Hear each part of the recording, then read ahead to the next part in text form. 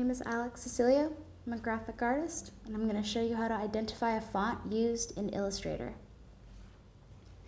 Now suppose you receive a document from somebody, an Illustrator file, and you get like a bunch of text that you don't recognize the font with. So all you really have to do is just use your selection tool up here in the corner and select the text box.